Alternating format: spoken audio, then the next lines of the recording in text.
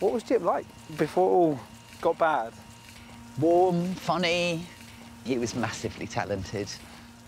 He would give people time. He would talk to anyone. Jenny says her life started when she found her partner, Jip Mayo. They met later in life, spent 5 years together. The last one was the hardest. Everything changed 10 months before he died. That's when it spread to his spine from the beginning of that December, and he died mid-October. He died in agony, proper agony. Liver cancer first, then bone cancer, then an end which Jenny says she wishes she had any power to change. Did you talk about what he would have preferred, or...? Absolutely. Absolutely. Yeah, if there had been a way that I could have helped that was legal, we definitely would have done that.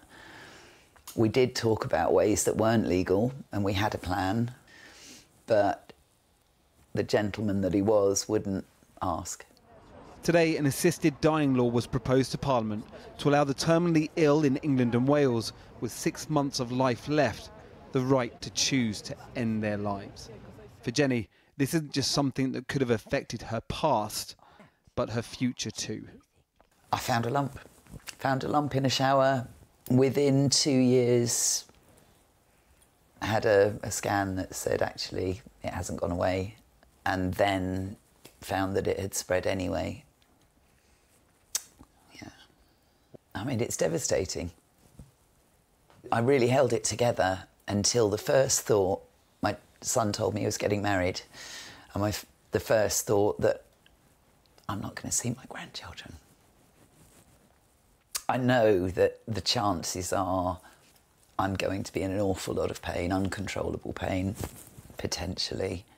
Our law as it stands is unsafe. It doesn't allow any choice.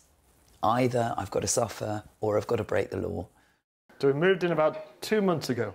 This is Miro's first home of his own. Finding somewhere suitable has been a struggle. Miro's fear is that what starts as an assisted dying bill for those with not long left to live could at some stage change into an assisted suicide law for those not terminally ill. It sends a cultural message then, that rather than focus on infrastructure for accessible societies and accessible communities, you would rather have a mechanism where your death can be facilitated. And do you fear now that the community, that you will be treated differently, your life will be valued less if this bill goes through? I'm 35 now. There is countless times when I've gone into a space when my health has been quite bad, and one of the first questions is, do you want a do not resuscitate notice placed on Miro's notes? I've had situations where doctors assume that it must be awful because when I lie down I can't lift my head off a pillow and so on. So I'm already facing challenging conversations when trying to emphasise the importance of my life in health conversations. You introduce this mechanism, then it becomes an option that's discussed or an option that is suggested in circumstances. This creates, I think, a really dangerous culture then. Some religious groups are fiercely opposed to the bill.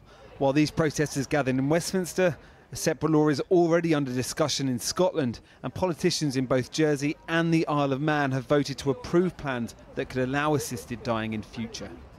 So I'm very clear this is about terminally ill adults. It's about having different layers of safeguards and protections throughout the process. And also... But you know as well as anyone, laws can change. Going forward, there can be amendments. In years to come, there could be changes that you haven't even thought about now. Well, I can't see what's going to happen in 5 or 10 years' time, but this is about now, and it's about the suffering of these families. Law changes for the politicians. For Jenny, she's just planning for whatever is within her control, like buying her own memorial bench. I want the children to know that they've sat with me here. It's a place to be, to remember the fun that we've had, really. MPs will now debate this fiercely emotive law for 6 weeks. Labour MPs free to vote with their conscience. A vote about what role society plays in deciding how life ends and what memories we leave those left. Well, joining me now from Surrey is Rebecca Wilcox. She's the daughter of television presenter Dame Esther Rantzen, who has terminal lung cancer. And here in the Leeds studio with me is Dr. Kajetan Skowronski, who's a geriatric and palliative care doctor. Rebecca Wilcox first. I wonder if you've talked to your mum about today and what it means to her. Yes, I mean, it means so much to us. It's an extraordinary moment and we're so grateful to Kim for bringing this forward, because there is a time now that people are accepting that assisted dying can be done safely. There can be layers of protection. We can create legislation that will protect the vulnerable and that will listen to those groups that are worried, but will enable choice for those who want to end their death, to curtail their suffering so that their life doesn't become marred by the memories of a painful, horrible, protracted death, which is what happened with my father. And, you know, you're understandably emotional today.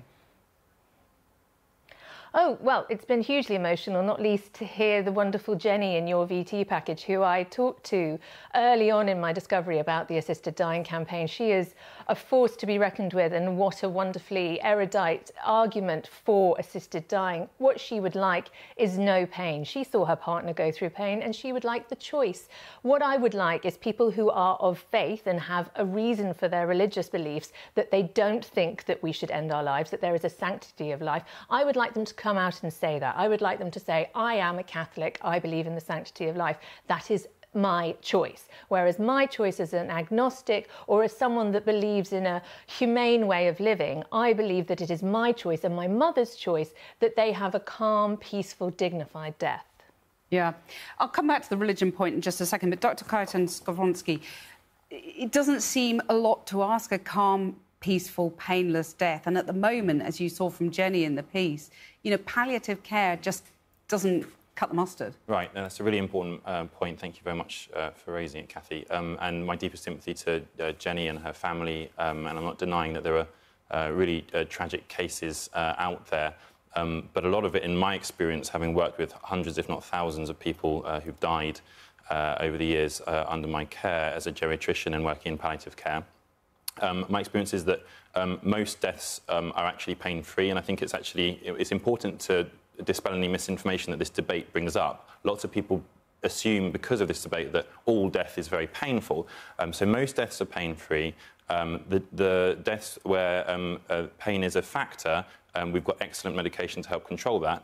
And yes, there are a few cases, and in my experience, I've seen probably 3 where we've really struggled to control the pain. And those cases are tragic, but we can do all sorts of other things to help support the patient. But I'd like to, this is such a deeply personal debate, I'd like to raise something from my background, so which I've been thinking about a lot as I've been hearing about this bill. So my grandmother became very unwell and very frail. She was a very selfless person, as many people in that generation are. She was a fan of Esther Rantzen's. And she would always do everything and always sacrifice herself for everyone around her. And she found it very difficult when she had to move in with us so that we could care for her when she was nearing the end of her life, and she was in the last year of her life. We had so many wonderful moments together, even though there were elements of suffering in there, including the birth of my daughter, her great-granddaughter, who she was able to cuddle before she died, which she might not have had if this bill had been in place, because she would have felt she's a burden, and it would have been offered to her because she was in the last months of her life. Well, Rebecca, Rebecca, there are lots of points to pick up there, but just the point about most deaths being pain-free, and, you know, the elderly towards the end of their lives might feel a burden. What's your take on that? My take on that is that my experience, the people that I've met, they have not been pain-free deaths, and there has also been the fear of a painful death coming towards you. Yes, the majority of deaths within the NHS, within palliative care, the doctors that work with people who are in these stages of life are clearly brilliant angels that we should respect. But the fact is there is a limit to what drugs can do, and sometimes they just don't work. And I know from experience and from reading the report carefully, that the Health Select Committee report that came out earlier this year, that so many people with a terminal illness feel calm and a sense of weight lifted off their shoulders, knowing that this is an option, knowing that assisted dying is an option. They don't have to take it up. Again, this is a choice. They can sign up for it and never do it. But just knowing that there is that option, that the protracted painful death is not going to happen to them, irregardless of whether the drugs don't work. And on the front of the vulnerable people. No, I just wanted to answer about your wonderful grandmother, who was a fan of my mother, who would want me to get this point out. I'm not bribing you at all with time. But basically, vulnerable older people do not have safeguards at the moment. The law is a mess at the moment. There are no safeguards in place. The safeguard that they do have, the safeguard that they do have is that we do not offer them poison in hospital or in hospices.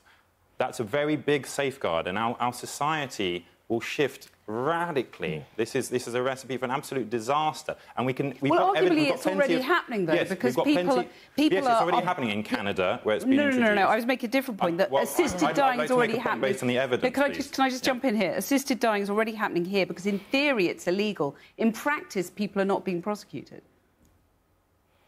for assisted dying. You know, people are helping their relatives to go. Doctors are not killing patients in this country. Yeah, but relatives are helping their relatives to go, is my point. But they're not being prosecuted necessarily. It's a mess already. Yeah, it's a mess, but it's on a much smaller scale than it would be. 15,000 people died last year in Canada from but we're not talking about Canada here, though, are we? We have to look at the available evidence. In all other spheres of medicine, in all other spheres of science, we look at all the available evidence. I would love you to quote the report. Could you please quote the report? Could you please look at the report which says there is no slippery slope, that vulnerable people are far more protected, that the disability campaigners... I would love to let you finish, and so could you let me finish? The disability campaigners are 78% in favour of a law change for assisted dying. The report could not have been clearer. It is evidence, fact-based, 14 months of investigation. As a scientist yourself, you must respect data. Yes, that's exactly what I'm trying to say. And the way that assisted suicide has snowballed in Canada, and the way it's snowballed in Belgium and Holland and is being offered to people who are perfectly physically fit in their 20s just because of mental health problems, I'm really sorry. Very, very clear evidence that once you let this genie out of the bottle, it cannot be put back in. Dr. Kuyten-Skowronski, I'm really sorry we have to leave it there, and Rebecca Wilcox too. Thank you both very much. Clearly, we could go on for far longer, and I wish we